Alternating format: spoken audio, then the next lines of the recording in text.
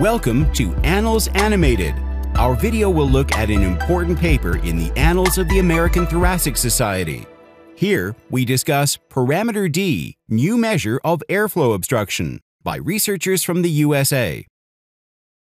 Chronic obstructive pulmonary disease, or COPD, is diagnosed based on a low ratio of forced expiratory volume in the first second to forced vital capacity, or FEV1 over FEC.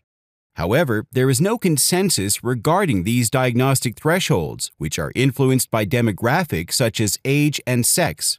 In this study, researchers developed diagnostic thresholds for Parameter D, a new metric for the detection of airflow obstruction which quantifies the rate of rise of expiratory volume over time by analyzing data from 3 National Health and Nutrition Examination surveys, NHANES, between 2007 and 2011, and UK Biobank. They found that only 9% and 3% of the variance in Parameter D in NHANES and UK Biobank respectively could be explained by demographics.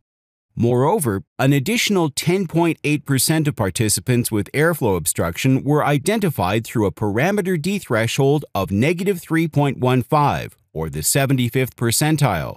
The research team further identified 4 groups of subjects: normals, D-positive COPD, D-negative COPD, and COPD based on concordance between the lower limit of normal, or LLN, for FEV1 over FEC and Parameter D threshold.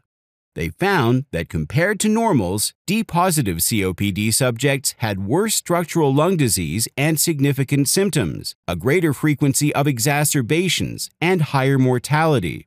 Furthermore, 28% of D-positive COPD subjects progressed to COPD over 5 years, compared to 8% of normals by the conventional criteria. These findings confirm that Parameter D is not affected by age, indicating its usefulness for the early identification of individuals with airflow obstruction. For more details, please read the article by Dr. Surya P. Bhatt and colleagues. Thank you for watching Annals Animated.